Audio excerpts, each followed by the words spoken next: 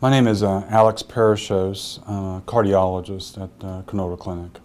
I've been working here approximately 20 years. I was one of the original cardiologists here, started cardiology in town, particularly at the new hospital, started the cardiac catheterization laboratory, designed a laboratory, and started the interventional program as well. I'm an interventional cardiologist, meaning that I'm a cardiologist that inserts coronary stents into patients that have blockages or are having heart attacks and hopefully prevent them.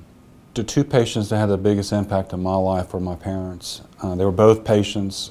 They both passed away within a short period of time of each other.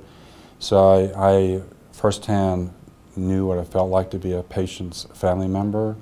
And the biggest lesson I learned is that you only have one set of parents, and no matter what, you want them to live. And that was probably the biggest lesson I ever learned.